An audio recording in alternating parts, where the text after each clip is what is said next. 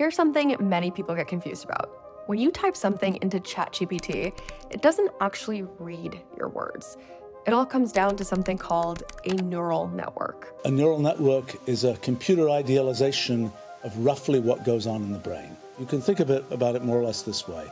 There's a collection of numbers that come in, and those numbers get kind of connected to other numbers in a series of layers. And the numbers that come in might represent pixels in an image, or they might represent characters in a piece of text.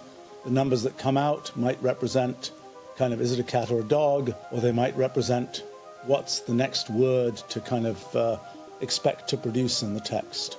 So it's like a brain, but here's the weird part. It doesn't see words at all. It sees numbers.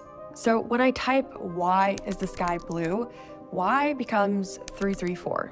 Is becomes 567. These are called tokens.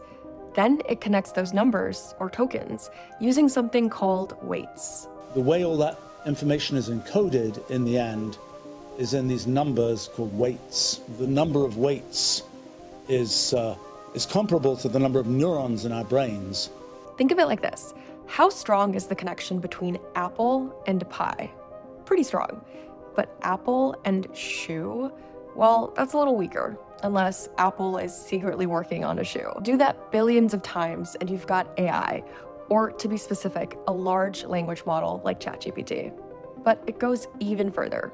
Learn all about it on the latest episode of 1440 Explorers.